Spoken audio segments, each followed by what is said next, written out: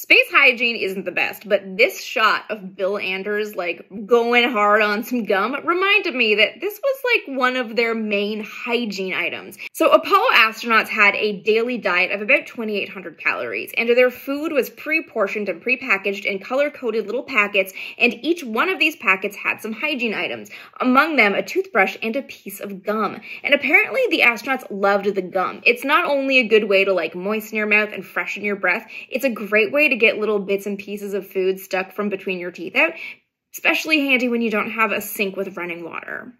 Also, there was a lot of downtime on the translunar and trans-Earth coasts on Apollo missions. There was a whole lot of, hanging out, checking on systems, chatting with the ground, and apparently vigorously chewing gum.